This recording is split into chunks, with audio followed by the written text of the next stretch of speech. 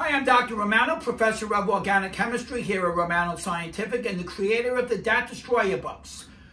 I want to go over some math today with you, and I'm here with Professor Blois, who is going to help us out on doing challenge questions for the DAT and the OAT exam. All right, Professor Blois, if you can do us the honor and do some questions for us. Okay, this is a type of problem, and we're going to have to decide whether the information in two given statements is sufficient or not sufficient in answering a given question. Now, this is a type that's been recently appearing on the DAT, and the preamble is like this. The answer to the question is going to be one of these statements, A, B, C, D, or E. Let's read them together. Answer A. Statement 1 alone is sufficient, but statement 2 alone is not. Answer B. Statement 2 alone is sufficient, but statement 1 alone is not. Answer C. Both statements together are sufficient, but neither statement alone is sufficient. Answer D. Each statement alone is sufficient. And finally, answer E, statements 1 and 2 together are not sufficient. So now let's look at a couple of problem types of this sort and see if we can sort out the answer. All right, if X and C are integers, the question is X a positive integer? All right, we have two statements here, statement 1 and statement 2, as read in the preamble.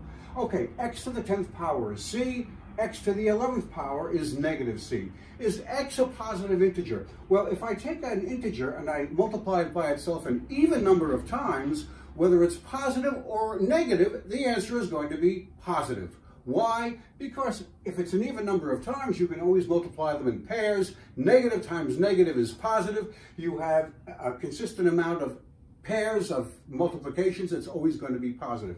However, if it's an odd number of multiplications, like X to the 11th power, if X is negative, the result is going to be negative because you're arranging them in pairs. Each one of those pairs cancels out negative with negative, but then there's that one left over. X to the 11th power is negative C. So the answer is statement 2 alone is sufficient. The answer is B. Okay, statement 2 alone is sufficient, but statement 1 is not sufficient. Okay, statement 1 is not sufficient to answer the question. Statement 1 is true whether the X is positive or negative. Now let's look at the next problem. If A, B, and C are integers, is A an even number? Here are the two statements to be considered. Statement 1, A times B is even. Statement 2, A times C is odd. All right, let's take a look at the first one. Does this narrow down the information such that we can answer the question if A is an even number? A times B is even. Well, it could be. However, A could be either, what two numbers multiply out to an even number? Either A is even, or B is even, or both are even. It's indeterminate as to whether A is even or not. If B is even, A could be either even or odd. So statement 1 is not sufficient to answer the question. Let's look at statement 2. A times C is odd. Now, think about pairs of integers. What pairs of integers multiply out to an odd number? A and C, when you think about it, both have to be odd. And there are formal ways of showing this, but this is a time test, so just 3 times 5 is 15, 7 times 9 is 63. Two odd numbers multiply out to an odd number. Neither of these can be even. So we know from statement 2 that A is not an even number. A must be an odd number. So therefore, statement 2 alone, the answer here is again B. Statement 2 alone is sufficient to answer the question. Now let's go to the third problem of the same type. Given that A, B, and C are integers, is B an even number? Statement 1, 2A plus B is odd. Statement 2, 5 times A times B times C is odd. All right.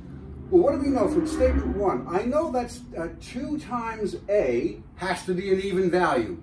An even value plus what gives us an odd value? Well, even plus odd gives us odd. So I can determine from statement 1 alone that B is not an even number, that B has to be an odd number. Now let's look at statement 2. 5 times A times B times C is odd. In order for this product to be odd, both A, B, and C, all of A, B, and C, each one of them has to be an odd number. So we can infer the answer from statements 1 and statement 2. So that means the answer is D. Each statement alone is sufficient to answer the question. All right, and that is the answer here. I'm going to put D for this answer, and over here the answer was B. Okay. I don't know about you guys, my head is spinning. Even on, this is a crazy question, but amazing question.